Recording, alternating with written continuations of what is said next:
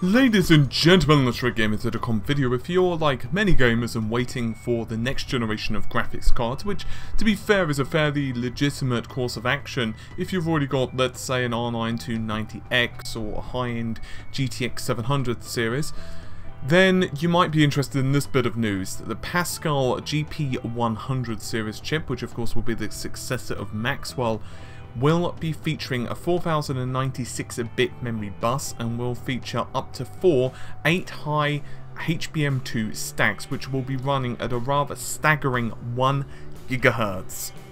Now, from what we understand, and these are rumours, so obviously rumours equals not confirmed, but from what we understand, there are going to be multiple variants, of course, of the graphics card. Now, the first variant will pack 4 HBM2 stacks, and each of these will be 4 high, that's HI, and they will be clocked at 1 GHz. Now, from what we understand, this will be aimed at the traditional consumer line of graphics cards that the GeForce typically targets. So, for example, the GTX 780 or the 980 or the 970, something along those lines, will probably be utilizing a memory configuration such as this.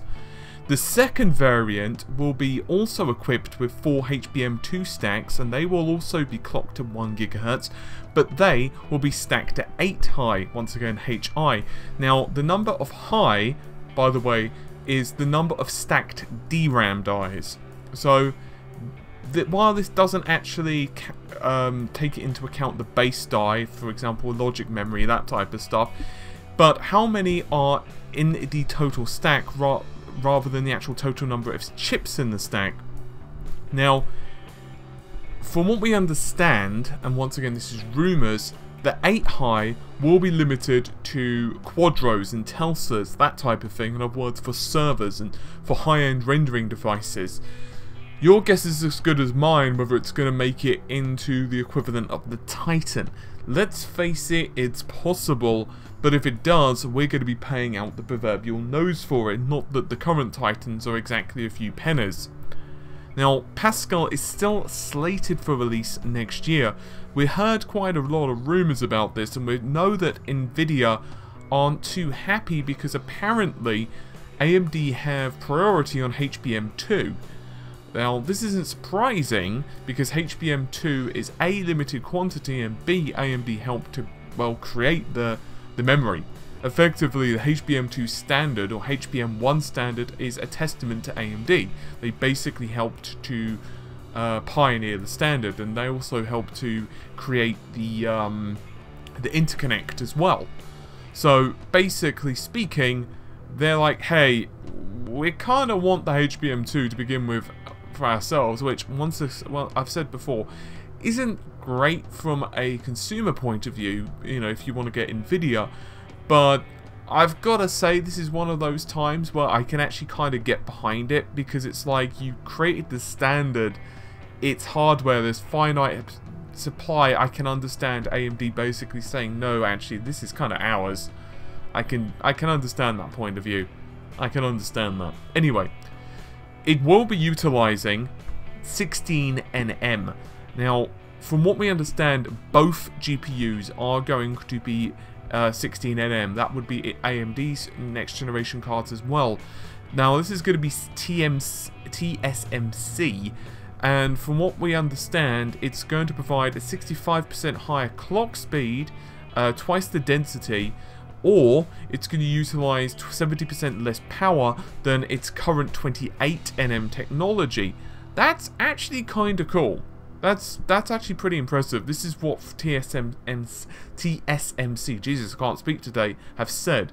Now, obviously speaking, smaller equals more shader cores, more power, more performance, and since Nvdia at the moment also targeting mobile with, let's say, the Shield devices and so on, it does make some sense. But while Nvdia have 100% confirmed Pascall is going to be utilizing TSMC 16nm, there is still a little doubt. Now, I did just say that AMD are most likely going to be using TSMC, but some people are also murmuring that they're going to be using Samsung.